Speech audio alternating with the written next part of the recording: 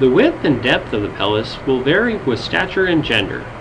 The female pelvis is shaped for childbearing and delivery, and as a result it is wider and shallower, and the inlet is larger and more oval shaped than that of the male.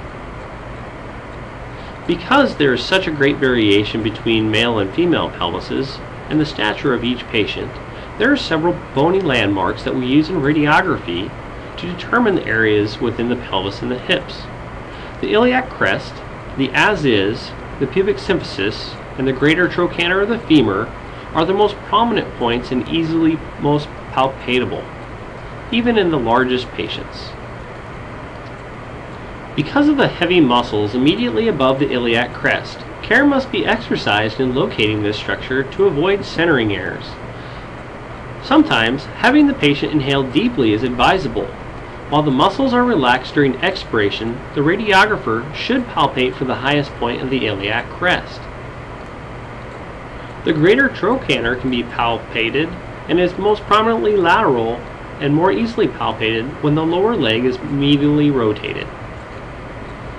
The pubic symphysis can be palpated on the mid-sagittal plane and on the same horizontal plane as the greater trochanter.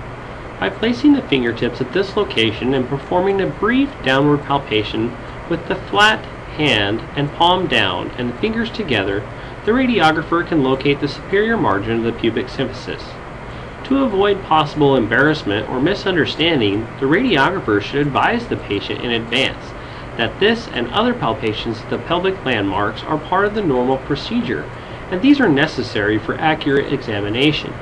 When performed in an efficient and professional manner with respect for the patient's condition, such palpations are generally well tolerated. The hip joint can be located by palpating the as-is and the superior margin of the pubic symphysis. The midpoint of a line drawn between these 2 points is directly above the center of the dome of the acetabular cavity. A line drawn at right angles to this point of the first lines lies parallel to the long axis of the femoral neck of an average adult patient. The femoral head lies 1.5 inches distal to this point. It is at this point that the central ray will be directed for your AP hip. The method used to determine this point in this particular image, the radiographer has his left thumb on the as-is and a second finger is on the superior margin of the pubic symphysis. Notice where the X-ray beam aligns with those 2 points.